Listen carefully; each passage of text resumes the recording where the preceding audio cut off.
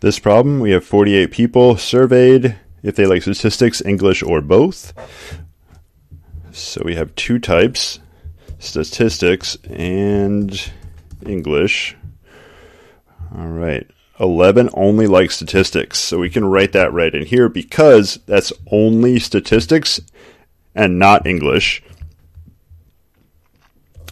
So we're still at that 11. Now 19 only like English. We can put that there because that's those who like English but not statistics. Now 8 like both. So that 8 is going right in the middle here. And now we can answer these questions. How many people like statistics? Well, it's tempting to say 11, but there's another 8 that like statistics and English. So the total number, it's 11 plus 8 is 19.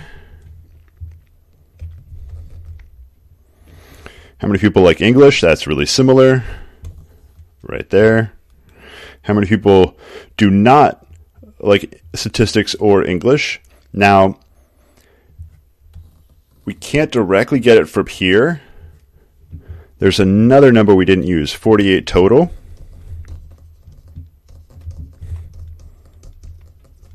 How many people are in here total?